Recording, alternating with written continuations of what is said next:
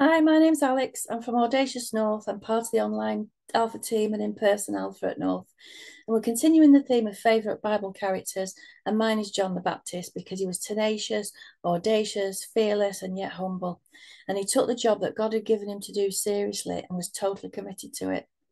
And in Matthew 3, verse 1 to 2, it says, In those days, John the Baptist came preaching in the wilderness of Judea and saying, Repent, for the kingdom of heaven is at hand. And verse 10 to 11 says, And even now the axe is laid to the root of the trees.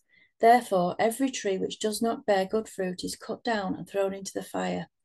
I indeed baptize with water unto repentance, but he who is coming after me is mightier than I, whose sandals I am not worthy to carry. He will baptize you with the Holy Spirit and fire.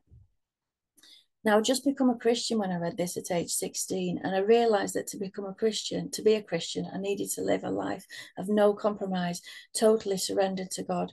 And I'd started going to church, and I was in the youth group, and went on a youth camp, and I was filled with the Holy Spirit. And I understood what John the Baptist meant about being filled with the Holy Spirit and fire, because it's like a light had been switched on, and I had this overwhelming love for God, and I knew that He loved me.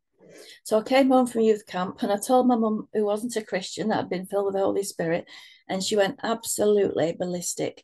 She screamed and shouted at me and saying that I'd been brainwashed, that I'd joined a cult, that I wasn't allowed to go to church till I was 21. And she said it was just a phase that I was going through and I'd grow out of it by then. And my mum was fearsome and I knew she meant it. I wasn't allowed to see my Christian friends. She ripped up my Bible and destroyed my Christian music and tapes and books. I rang my youth leader and he was really upset for me, but he said I had to obey my mum because that's one of the commandments in the Bible. And I was devastated. It wasn't what I wanted to hear, but I knew he was right. He offered to speak to my mum, but she refused. I was terrified of losing my faith in God. I felt so isolated and alone, and I was really confused. Why would God let this happen? I just kept crying out to him, What are you doing? I kept saying, Why? I thought he'd abandoned me. But actually, although it was one of the hardest experiences of my life, it turned out to be so good because at the same time, it was just me and God. And he taught me about his love for me, about how to fight my spiritual battles, the power of praise, the power of the word of God, the Bible. And instead of my faith diminishing, it just grew stronger. And when I eventually turned 18, I told my mum I was going back to church and she just accepted it because I was an adult. So, and it was really good to be back amongst my Christian friends and church family again. A few years later, my mum became a Christian, and we've laughed about it all since. And the fact that that phase you spoke about has lasted nearly 40 years. But I never take for granted the fact that we have the freedom to meet with other believers, to spend time together, to praise and worship to God together, and to learn about Him together.